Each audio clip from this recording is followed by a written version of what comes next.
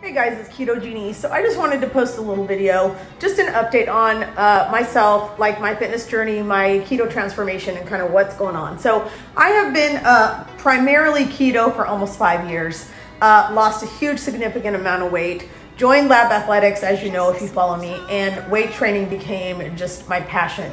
Having said that, I recently tried a Earn Your Carbs challenge at the lab where I was eating carbs 2 days a week.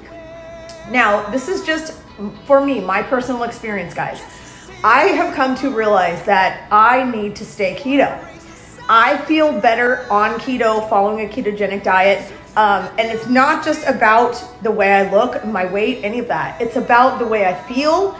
It's about my digestion, my mood, my energy, so many things. So I just started 75 Hard with all my lab homies, and I'm doing strict keto for 75 days.